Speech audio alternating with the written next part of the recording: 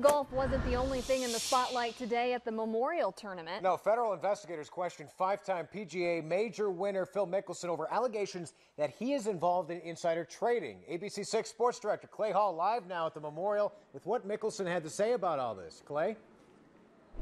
Yeah, very interesting. Indeed, you just don't get a lot of FBI probes at the golf course. This is not the kind of beat where you get these kinds of stories very often. Now, Phil Mickelson says he has done nothing wrong, and his fans seem to me to be lining up universally behind him. From Rancho Santa Fe, California, Phil Mickelson.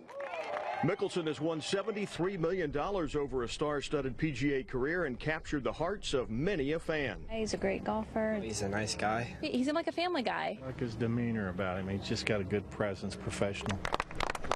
Mickelson has been named in published reports as a person being investigated by the FBI for insider trading involving a prominent investor and a Las Vegas bettor. I can't really go into much right now, but as I said in my statement, I have done absolutely nothing wrong, and that's why I've been fully cooperating with the FBI agents, and I'm happy to do so in the future too until this gets resolved. Further questioning prompted the PGA rep to intervene. He's requested golf only. Yeah. He's not going to comment, so move on. Yeah, I really not going to talk much more about it, but I have been cooperating in every way I can.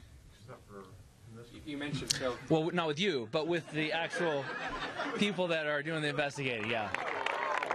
Mickelson shot even par 72 and is 2 under for the event with 1 round to play at Muirfield Village.